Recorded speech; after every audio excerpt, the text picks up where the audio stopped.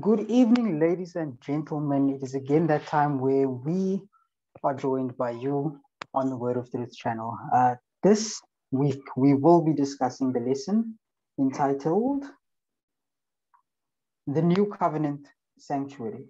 Our memory text for this evening is Therefore, He is the mediator of a new covenant, so that those who are called may receive the promised eternal inheritance. A moonless evening, the sky black like spilled ink covered Frank in shadow as he walked the empty urban streets. After a while, he heard footsteps behind him, someone following in the darkness. Then the person caught up with him and said, Frank the printer. Yes, I am he. But how did you know? Well, answered the stranger, I don't know you, but I know your brother very well. And even in the darkness, your mannerisms, your way of walking, your figure all reminded me so much of him. I just assumed that you were his brother because he told me that he had one. Now, this story reveals a powerful truth regarding the Israelite sanctuary service. It was, the Bible says, a shadow of the real. Nevertheless, there was enough in the shadows and images of the earthly sanctuary to clearly foreshadow and reveal the truths they were supposed to represent. Now, for this week, we are going to look at why did God want the Israelites to build a sanctuary? Why does the sanctuary teach us about Christ as our substitute? And what does Jesus do in heaven as our representative? So, without much further ado, let me first welcome Brother Tyron and Brother Tepolo, and then I will hand over to Brother Tepolo to take us through the first few days. All right. Thank you very much. Thank you very much, Brother David, for that. I'll be doing Sunday, Monday, and Tuesday. Now, looking at these days, we realize that Sunday starts off by giving us an idea about relationships, and specifically our relationship between the maker of the covenant and also the people receiving the covenant. Now, it starts off by giving us Leviticus 26, verse 11 and 12, which speaks of the tabernacle and the sanctuary being there, so that so that God may dwell amongst His people. Now, you realize very quickly that whether you look at the old or the new covenant, that there is an urgent desire from God to be close to His people, and that the covenant that He is forming, or the covenant that He forms, is one that pushes that a relationship has to be cultivated between God and obviously His people. Now, it also becomes interesting to note that that in order for a relationship to exist, firstly, a covenant needs a relationship, but a relationship needs interaction and communication, and also contact with all parties concerned.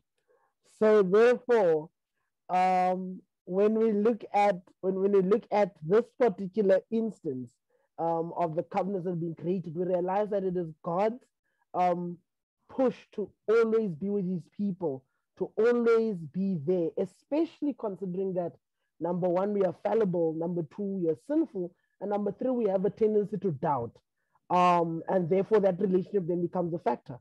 Now, we realize that if whether you look through the Genesis account, the Exodus, and all that God has always had this desire.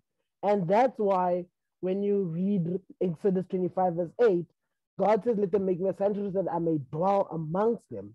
Once again, showing the desire for God to be close to His people, and that He wants to be with His people at all times. Now, looking at Monday, then looking at sin, sacrifice, and acceptance, we then realize that what was constructed then was that in order for one to be free, or in order for one to be accepted back into the fellowship, if you sinned, that you had to do animal sacrifices. We realize that um, sin sin has a way of cutting you off from the fellowship, and every time you did something sinful, that's why they had called what is known as a sin offering. You would then do that offering and come back, or you do that offering and then be accepted back into the fold. Um, so therefore, the sacrificing was very prevalent within that, and it was a way of firstly um, reassuring the covenant, or rather reactivating the covenant, and then being accepted into the full fellowship with God and humanity through the form of that particular covenant. Um, Now we do know that that sacrifices were ordained, or were pre-appointed by God. So therefore, they were brought there for the purpose of cleansing the sinner and of transferring the sin onto another animal, transferring individual sin and guilt to the sanctuary specifically, but then also saying that you accept that you were sinful, and that you want to atone for it.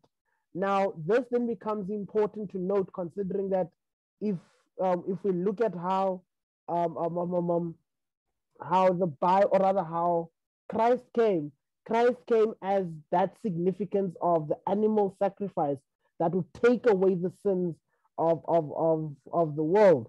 Now, looking specifically at what Paul would say in Hebrews 10, verse 4, Paul basically speaks of the fact that it is impossible that the blood of bulls and goats should take away sin. So therefore, it means that the animal sacrifices was a foreshadowing of a bigger and greater sacrifice that would ultimately fulfill the role that the animals are supposed to fulfill, and that we understand being the death and resurrection of Christ, the sacrifice of Christ. Now, we understand, now looking at Tuesday starts off with a question, or rather Tuesday starts off with a thought that did Jesus volunteer to die, and for whom did he die? Now, looking at his own statement, at Christ's own statements, and looking also at Galatians 1 verse 4, Christ would be the one who says, I lay down my life and I raise it up again. So that signifies a voluntary action by Christ. So Christ becomes the substitute of the animals, but also it is the atonement of Christ's bloodshed that saves humanity's soul. So Christ, then, number one, he willingly sacrificed his life, and furthermore, he died for humanity and for the salvation of all the souls.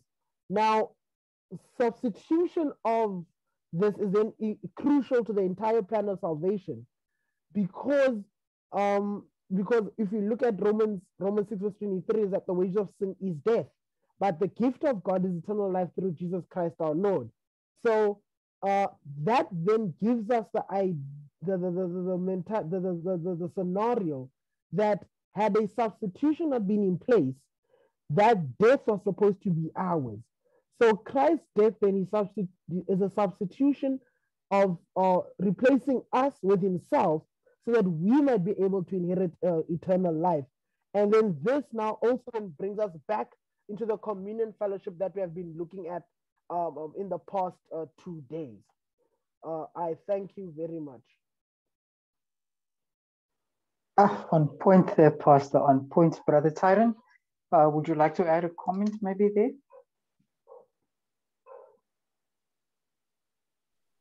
No, it's fine. You can continue. I will. Actually, sir, he finished these 3 days. We shall now hand over to you. Okay. All right. Thanks, David. Thank you, Pastor Philo. Yeah. So Wednesday, I'll just touch on the new covenant high priest, and what is interesting with the, before I get into that, that, the Bible is a very interesting book because the Bible actually shows us, if I can put it, how to get your clothes back on. Because God shows everything, that it's God that does everything. We cannot add anything to the Bible. It's God who saves humanity. And I think the sanctuary is a very, I think it's a very, very good study, because everything that when you study the Bible, everything points to the sanctuary, and we can see Christ in the sanctuary. So we're talking about the new covenant of the high priest. And like Tapelo spoke about the bulls and goats in the book of Hebrews, it's not possible, so that in the Old Testament, God sets up, or rather he tells Moses to build a sanctuary that he wants to dwell with his people. But I just want to take you to the book of Isaiah 59, verse 2, just so that we can have a better understanding of the sanctuary. Is that in the Bible, we are very acquainted, there's a well-known verse to us. It says in the book of Isaiah 59, verse 2, and it says, "But your iniquities have separated between you and your God, and your sins have hid his face from you, so that he will not hear." So here we see the condition why God is actually separated, and why God tells Moses to build the sanctuary. In fact, we're going to the book of Psalm 77, verse 13, and so that we'll have a better understanding of the sanctuary, is that God is the one that sets it up. And listen to what the Bible says in Psalm 77, verse 13. It says, "Thy way, O God, is in the sanctuary. Who is so great a God as our God?" And we'll notice there where God is actually having a relationship and communicating or speaking to Moses. And in the book of Exodus, chapter 25, verse 8, the Bible says, "And let them make me a sanctuary, that I may dwell with them." So here we see that God wants to dwell with someone. He wants to dwell with humanity. In fact, in the book of John, chapter 1, verse 14, the Bible says the Word became flesh and dwelt among us, meaning that God desires to have a relationship with us. Now, when you go into in the heavenly sanctuary, or in fact, if you go into the book of Hebrews, chapter 9 and verse 24, it says here, "For Christ is not entered into the holy place made with hands, which are the figures of the true, but into the heavens itself, now to appear in the presence of God for us." So I just want to take you into the Old Testament. We see that God sets up the sanctuary, and we know that the sinner had to go into the court. The court represents the earth. And we know that we have to come and take the animal, or we have to take our hands and place it on the animal's head, and we have to confess our sin, and our sins is transferred into the innocent animal, and we have to slaughter, or we have to slit the animal's throat, and the innocent animal dies. We know that innocent animal done nothing wrong, but because of our sins caused the innocent animal to die. And we know that the high priest, who represents Jesus, goes into the holy place. And I want you to notice something, that when you come through the gate, what is interesting is that when you come through the sanctuary, it's the gate. And when you look at the Bible, you'll notice that salvation comes through Jesus. So when we enter through the gate, we are going through salvation. We're coming or entering through the gate, through salvation, through Christ. So the first thing that we notice at the gate, it is the burnt offering. And what is interesting about the burnt offering is that we meet Christ at the cross. And this is where the lamb was actually burnt, and it shows us that Jesus was the one who died for the sins of the world. And once we accept Jesus, we move on into the sanctuary, and we notice there is something that is powerful that we'll notice that all of us went through, and that is baptism, or the laver, or basin, where we had to be cleansed, we had to be baptized. And this was everything in the sanctuary, in the court. And then what will happen is the high priest will move in. And what is interesting, and I'm just trying to highlight a few things so that we have a better understanding of the sanctuary, where we'll notice in the holy place there is something called the candlestick.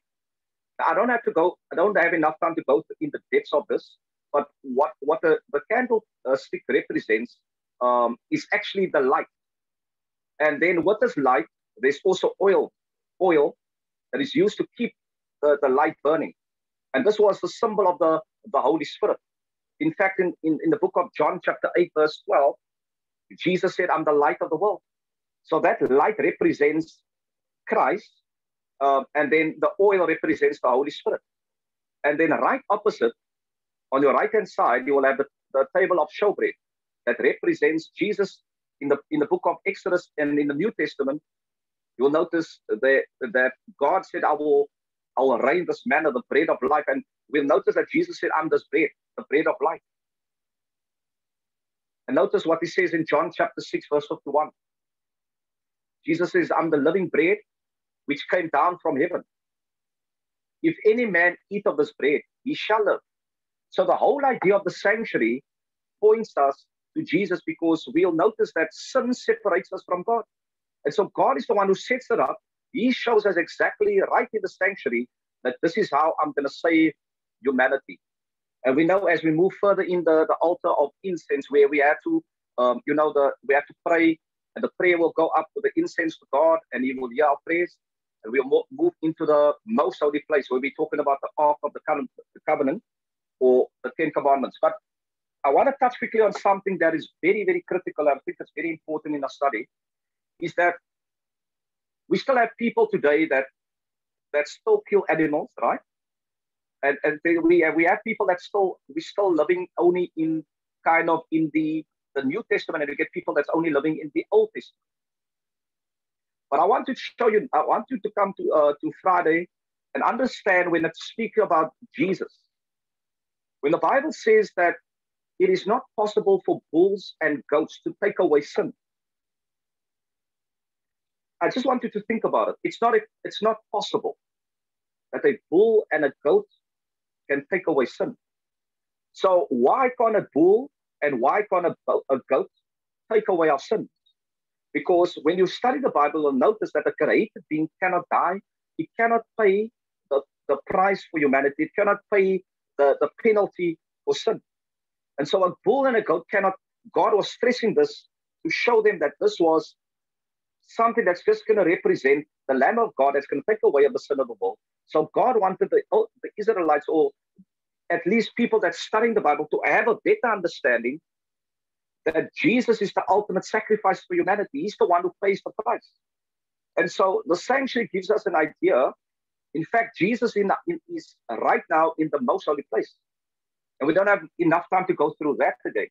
But Jesus is in the high priest, and he's the one who communicates right now according to the Bible. And you can go through the book of Hebrews, where the Bible speaks about the high priest. It speaks about Jesus communicating, ministering before the Father. And so Jesus pleads, and he pleads in the heavenly sanctuary that even though we fall short, and this is what I love of the sanctuary, that sometimes we think that our sins, God cannot forgive us, but this is why Jesus is in the most holy place. That even when we fall short of God's glory, that we can confess our sins. The Bible says if you confess your sins, Jesus will forgive. We need to believe that. That doesn't mean we need to go tomorrow and sin again, but the idea is that Jesus confessed our sins before the Father. This is the sanctuary that we're talking about, what is very powerful. But I want you to notice when sin entered the world, that there was only one person that could pay the ultimate price, and that was Christ, because he was the one who was equal with the Father. He was equal. He was the only one that could pay the price for humanity. Not even an angel could pay the price, because an angel is the same as a bull and a goat. They are created. The Bible is clear that only the Creator, the one who created you and me, is the only one who could pay the price, who could step down and become human. And so my prayer is that we will study the sanctuary further. I think it's a very powerful study.